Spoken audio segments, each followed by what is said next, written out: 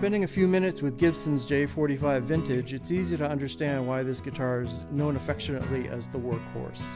It's got a brawny but balanced voice and is just as friendly to fingerpicking as it is to flatpicking. This latest iteration, introduced as part of Gibson's 2016 lineup, is particularly strong in the departments of warmth, resonance, and projection. In fact, it just might be the most satisfying modern J-45 we've auditioned, not to mention one of the finest recent production model acoustics in general.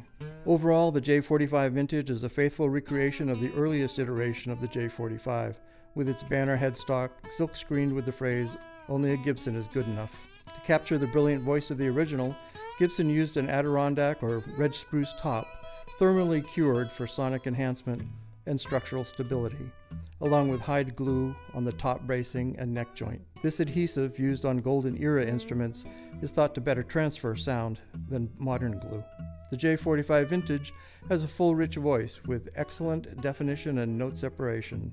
Original J-45s are known for their playability, but the J-45 Vintage is an even better player than any early example we've come across. If our J-45 Vintage test model is any indication, Gibson is making some of the best flat tops in its long history. Guitars that sound convincingly like their legendary wartime counterparts, but play even better.